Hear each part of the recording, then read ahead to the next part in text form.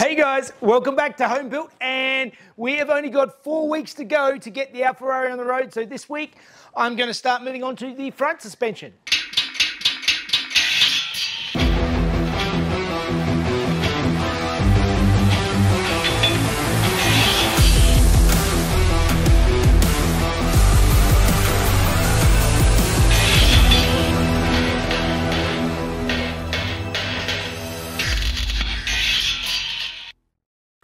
Alright, so last week you saw me come under here. I refit the diff to the car and started sort of reassembling everything. I made a couple of mistakes that the Alfa guys pointed out.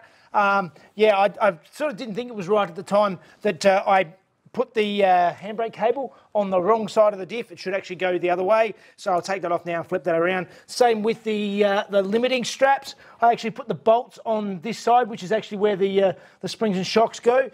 This hardware should actually be on this side of the limiting strap. So just a couple of minor little things that I need to flip around. The only other thing was the fact that I kept the trunnion arm in the back for the diff.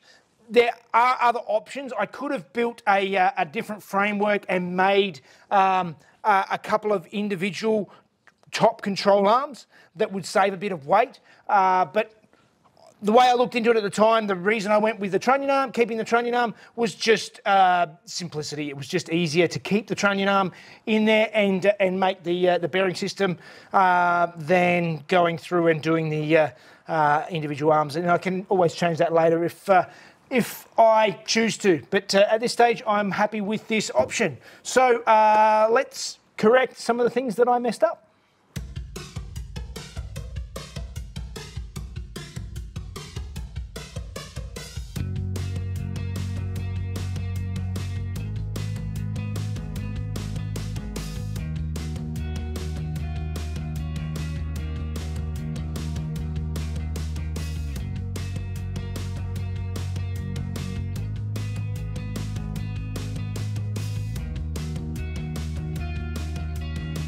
So now that I've redone the rear handbrake cable and the limiting straps, I'm fitting in the rear sway bar, which I hadn't done last week either.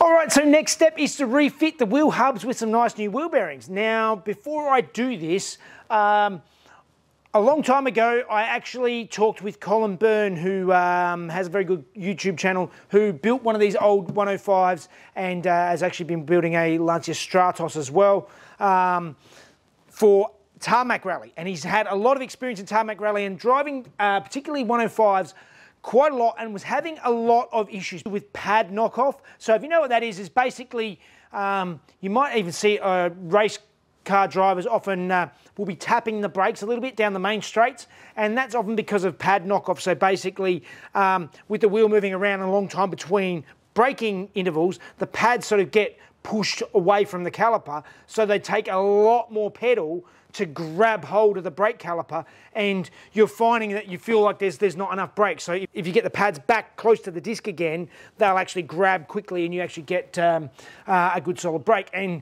particularly, Colin was noticing on a tarmac rally car where it's roads, it's street, it's not nice smooth racetracks, it's country roads, and the bouncing around and not much movement between. He spent a lot of time trying to find out where this pad knockoff was, and he thought originally it was on the rear, and he did a lot of work on changing the rear. Then he tried changing the front, he changed to needle bearings, he changed all sorts of things to try and find out where this pad knockoff was coming from. And it turns out it's because this spindle from the Alfa originally is a little bit weak and a little bit flexible, particularly in extreme conditions. So what he came up with to solve that is this. So what this is this is a spacer that goes onto the standard spindle, if I can get this off. And basically what this does, there's a spindle and there's a few little shims that he sent with the spacer. And what this does is this does a couple of things. It basically, it thickens up and firms up the factory spindle and gives it a fair bit more strength, but it also makes it so that you can actually tighten it down. Anyone who's changed a front wheel bearing, usually you tighten it down until it starts to sort of, the bearing starts to grab, and then you lock it off and you put the pin through it. Well, in this case, you can tighten it down as hard as you like because it's pressing against the spacer and not locking the bearings up. So you can actually get a nice firm front hub. The bearings will live longer, and you're not going to have the problem with the pad knockoff, and this solved his issues. And he spent a lot of time testing lots of different things and worked out what it was. And so if any of you want any of these, he does have a few sets, and he can make some more up. I'll put a link in the description to these, but these are definitely going to be fitted. So let's start redoing the bearings and getting ready to fit some spacers.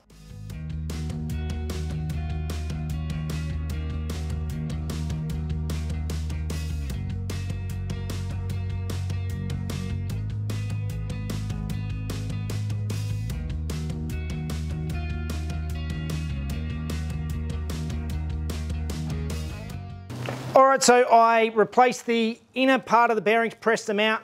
I always find the smaller one easier than the larger one, because the larger one you obviously can't press from this side because you can't get a thing the same size as the bearing through the center of the bore. And I just used a socket extension to sort of knock it down all the way around and got the bottom bearing out. Now it's time to replace the bearings. Now I got one of these bearing grease filler things ages ago. Junk, don't bother. I've never found these things to be that effective. Just using putting some gloves on, using a big dollop of grease in your hand and working the grease into the bearing on your hand is the best method I've found. Yeah, don't worry with this stuff. Just put the grease in and grease them up and get them on.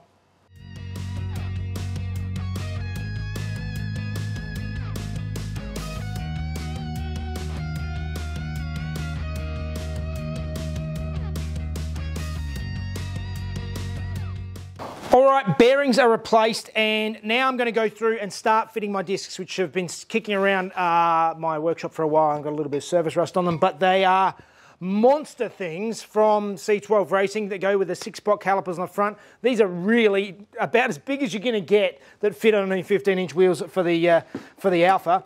And I'm going through and replacing all the studs, and I'm going to go through now and press in the new wheel studs into the disc, and then we can start mounting things up.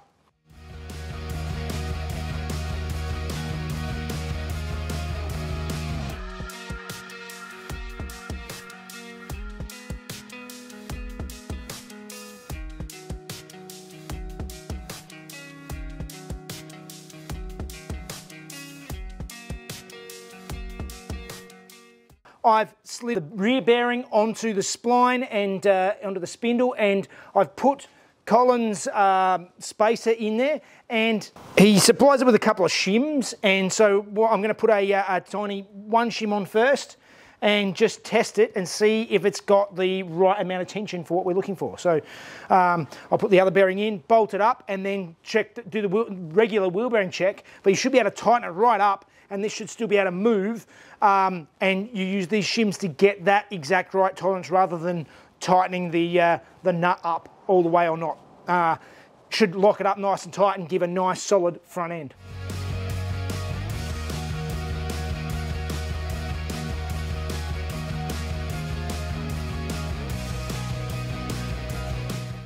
All right, and now I realised I can't find the cap, the dust cover to go over that, but that's basically done. We have a wheel. That one shim was enough. On the other side, I ended up using two just to get the right spacing. It's just how these things are, and that is beautiful. So now we have a nice turning wheel, no slop, no play, and hopefully I won't have that brake knockoff problem, and it's firming up the front end. Particularly with this car, I want good brakes. All right, guys, well, it's time now to sort out the steering on this car once and for all. Now, those following from the start will have known that I converted from a steering box to a steering rack to fit the engine for better steering, all that sort of stuff, as this originally had the steering box. And I got this rack from a wrecker. It was in a bunch of Toyota wrecking parts, and it had a Toyota part number on it. I think it was originally, they thought it was from a Toyota Corolla. I then went and ordered tie rods for it and realised it's not a Toyota Corolla steering rack because the Toyota Corolla stuff doesn't work. I did some research and bought some more tie rods for it, and because I think I found out it was a Suzuki Swift steering rack. That also doesn't fit because this is a male end and there's a male end on the rack itself. So I looked further and I think I found out what it is. I'm pretty sure it is actually from a Holden Barina, which is basically the Holden version of the Suzuki Swift. But either way, this is a Barina tie rod that actually fits onto the steering rack. So that is what we're going to swap over onto there. And then we have to start looking at the actual tie rod ends because this old tie rod end doesn't fit properly. And yeah, well, I've got something else going for that.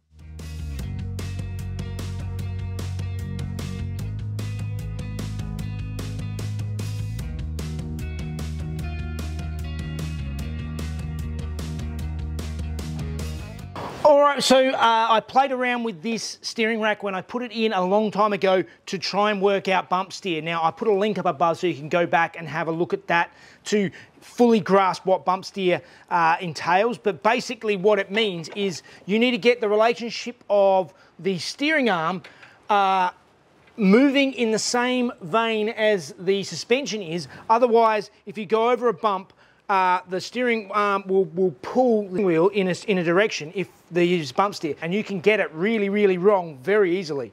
So what I've got here is I've actually got some tie rod ends that are bump steer adjustable, and they've got a couple of different little spaces here. I believe they're made for drift cars. These are for S13, which just happens to be the same thread as what the tie rods are for this car. So I'm going to go through now, and by using these different heights, depending on the height of where this attaches to the steering arm, will factor as where the bump steer is going to sit and how it's going to be. All right, and I've got my bump stop adjusted tie rod ends in. I calculated bump steer in the past and just double checked it, and it's all looking good. My basic double check is just I stuck a level against the disc, moved it through its travel, and watched where the level lined up on the front guard of the car, and just made sure that it didn't sort of swing, and it was like almost completely dead true. So a very good bump steer. So happy with that. So next thing I think is to stick on some calipers.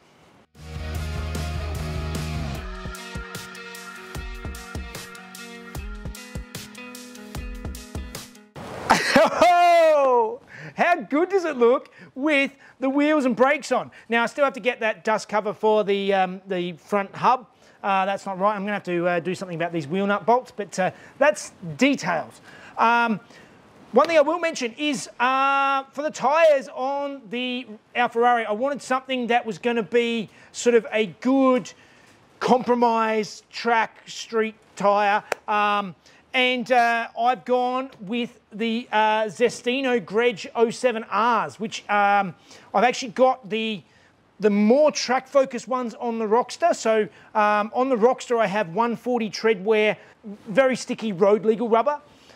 That's what I've got on the Rockster. These are 240 treadwear, so something a little bit harder wearing for more daily driver use, but still be nice and sticky when you get into it on the track and on the corners. A good enthusiast car tyre.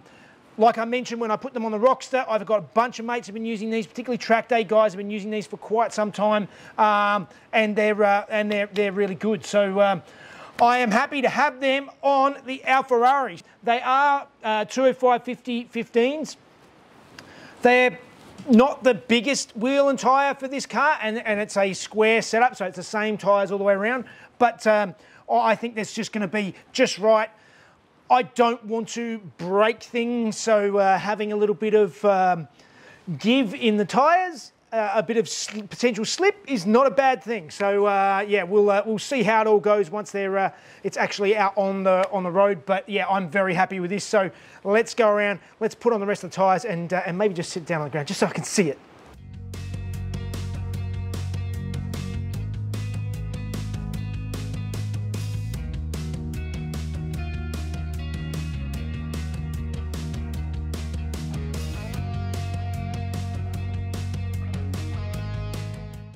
Oh, how good does it look? That is roughly ride height. And yeah, I am really loving it. I think that looks awesome. I still have to do a little bit of adjustment with the camber and caster and things like that. The front wheel's got a heap of camber on it, and it's tucked right in at the top, so I have to adjust that camber arm and things like that, and get the fitment just right. But wow, this is the first time I've ever had it sitting down on four wheels, sort of at ride height, roughly how it's going to look. And oh, it looks good. Now, some of you may have noticed that I still haven't installed springs and shocks. I did mention it last week in the video as well. I have something very special coming, but it's not quite ready yet. I'm hoping by the end of next week I will have the springs and shocks. So it's still not be able to sit on its own weight as yet, but we are very, very close on that front. But wow, how good is it looking? It's feeling so much closer to a real car when you can actually see it on wheels and on the ground, and oh, I like it. All right, round two at the windscreens. I've got Tim here from Zoo Autocraft, who's done lots of these. So I've got him giving me a hand, and fingers crossed we'll get the windows in this time and she'll be buttoned up. I hate this job. So having two people definitely helps with this, but lining the window up pretty close on the outside to start with helps, and then using the string, pulling it all the way around the edges, and basically that helps fold the inner lip over the aperture all the way around. It takes a lot of sort of banging and bashing and hitting and pushing, and yeah, we get there in the end. But I hate this job. One in, that went in. Not too badly. Let's see how the back one goes.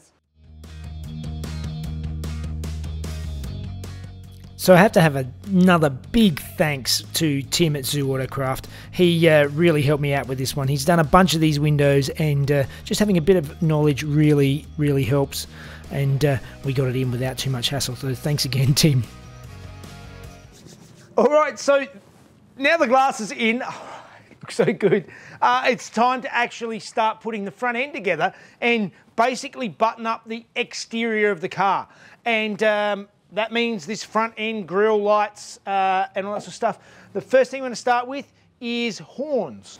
All right, so horns are something that I actually forgot about until just recently. It's one of those extra little things you don't necessarily think about when you're doing all the major bits of the builds, all those little tiny bits and pieces. I did wire it in when I did the wiring, but what I did is actually, when I was working on the Rockster, I pulled the front end off, and for some reason the previous owner still left the factory horns and then put these things in with it. These things were extra with the factory horns. The factory horns still seem to work. These still seem, I don't know. Anyway, these are nice and small, perfect for what I need, so I'm going to make a couple of mounts up and just sort of mount them up underneath the grille here somewhere, and wire them in, and then we can start looking at doing the grills and headlights and stuff.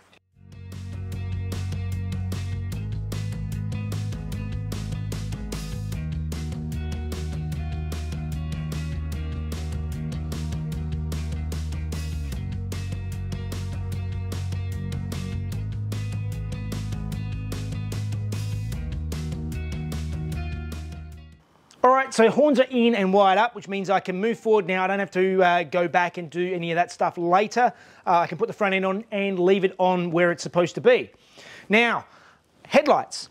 As I mentioned earlier, one of the horrible trends that seems to be popular lately is chucking hideous headlights on the front of these old classic cars. There's no place for the robot vomit, horrible, ugly headlights for these cars. It just ruins them. In saying that, I still want to improve the ability of these headlights a bit, and I am not going with the complete originals, but I have got replacement fluted headlights that are H4 bulbs. So these originally had H1 bulbs, which are much smaller and don't really have the output that the H4s. You've got a much bigger range of globes and all the rest of it. So I have gone with brand new H4s. The old ones were looking a bit tired. These are all nice and shiny. So I've got the smaller for the inner and the outer, and these are just off the shelf sizes. So now it is a matter of trying to fit them up. So I actually also got the buckets, the adjusting buckets, because these headlights are different. The original ones had mountings on the globe part itself that are different on the modern ones. I've got more modern mountings so I can aim the directions and stuff. The inner ones are pretty straightforward. It's the outer ones that are going to take a bit more work, but let's get the inner ones on to start with and see how they look.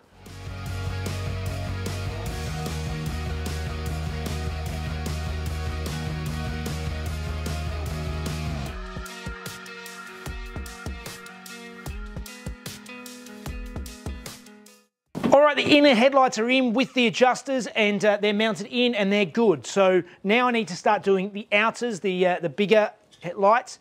And I bought some new adjusters because like I mentioned before, the other factory headlights actually have the mountings on it to use the original stuff, and the modern headlights don't have that. They're designed for a different housing, and that's what this is. The only thing is that this is too big for what I'm using. This sort of design is not going to work. So what I need to do is I need to actually take the original bucket and adapt it to work with the adjuster here. And the way they adjust is they have these screws, and there's a couple of them at 90 degrees to each other, so you can adjust the headlights up and down and left and right.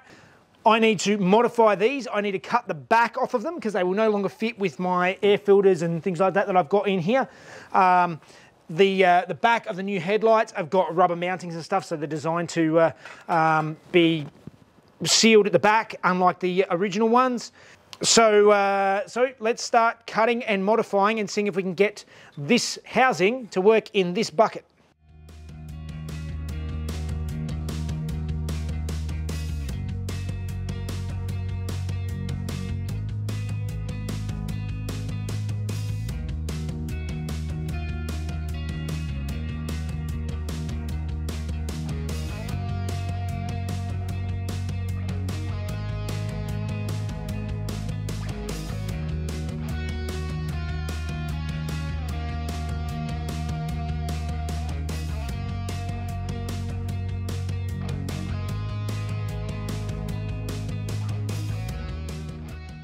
All right, that was a lot of messing around to get the headlight buckets all in and all sitting there, and then also the chrome rings surrounding them and all that sort of stuff. They're all in now and all looking good. I will have to pull them out again because I haven't wired them. Before I mess around getting everything working perfectly, I can do that later. Next thing is I want to put the grille in. Now, some of you might remember that I spent a lot of time making some brass custom grills for this car, and I sent them away and got them chromed, and they look fantastic. Camera's probably not picking that up, but they look really, really good in chrome. So now I need to go through and fit up the 3D printed grills that I made for them. I've got all of them still sitting there. So the grills need to be attached to the chrome and then the chrome fitted to the car. So let's do that.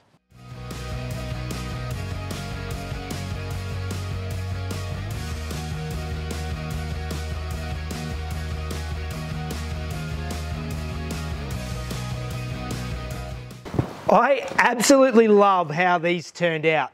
Just from an idea in my head to making the surrounds out of brass and then designing up and 3D printing the grills themselves, they just really came up fantastic. I'm very happy. So now let's go and mount them in the car and see what it all looks like.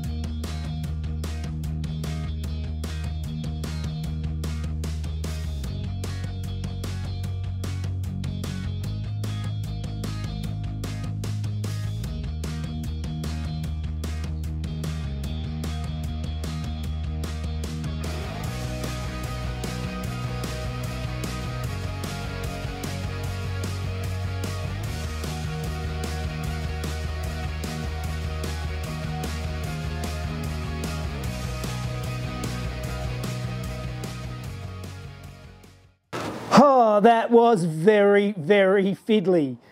Just going through and getting everything lined up. Next time I make grills or something like that, I think I won't make hidden fasteners. I might make them sort of deep inside or something where I can go through and put like a black fastener in the background rather than trying to do up an Allen key from the back with no room. And yeah, I didn't think that through, but I'll learn. But it's looking great. The grills came up fantastic. I love the chrome. Still have badges to go. Still have springs and shocks to come. I have run out of time. I don't have time to put the bonnet on today. I've still got stuff to do about the bonnet window and stuff like that to get that finished up. So we're going to have to leave that. So I think that means it's time for Fun Facts with Mrs. Jeff.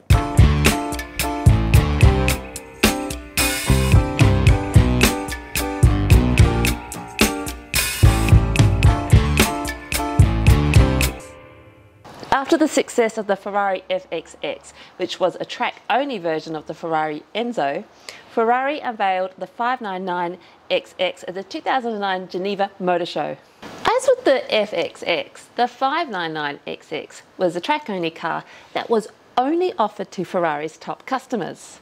Based on the road-going 599, the XX gained over 100 horsepower to make 720 horsepower. Weight was reduced with extensive use of carbon fibre, including the intake manifold. The interior was a minimalist race version with sliding Lexing windows, although the air conditioning was retained for driver comfort. Aerodynamics were greatly improved with winglets on the C-pillars, carbon fibre ducktail spoiler and a large rear diffuser. The 599XX also has two fans under the car to suck it to the ground where it can increase downforce up to 250 kilometers per hour, where the other aero will take over as it will switch off as it's no longer needed.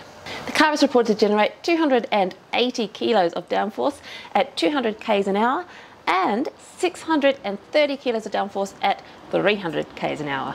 It also had F1 derived wheel donuts for brake cooling alongside bonnet vents and other ducts. 2011, the F99XX Evo was released with more aero and other updates. A total of 44 599XXs were produced, and for a brief moment they held the Nürburgring lap record for a production-derived sports car at 6 minutes and 58 seconds. Hello. Hello. I am so happy with how this is looking. It's almost there. It's almost like, at least on the outside, it's almost done. Yeah. It needs a bonnet and some exhaust pipes, and that's about it. I am so happy with how this looks. It's so good. And the other bonus is I got some of this stuff done actually quicker than I was expecting. And next week I may actually start getting things ready to try and start the car. There's still a fair bit of stuff to do. There's fuel to get up there. There's power. There's still a bunch of wiring to do and stuff like that. So we'll see how we go. But that is my aim, is to start getting it ready. And fingers crossed it may start at the show. It won't be rolling and driving. It might not have all the cooling and all the other stuff, but it might actually crank over. And that would be a huge milestone. Oh, it's a high five, man. It's not there yet. Is it a belly bump? Let's do it. You're a weirdo. Like, subscribe, help check out on Patreon, and we'll see you next time. See you guys. Based on the road-going F99. 599. Based on the road-going F99, the X... 599. Oh my god, based on the road-going 599. The interior was a minimalist race version, including with sliding... Aerodynamics were greatly improved with ductlets on the wingtails. You mean winglets on the ducks? Or something like that? Ducktail spoiler and winglets. To the ground to increase downforce up to 250 kilometers an hour. That's exactly right. So it's sucked down to the ground where it increases downforce to 250, well, up to 250k an hour. Start again. No, it's getting there. It's coming.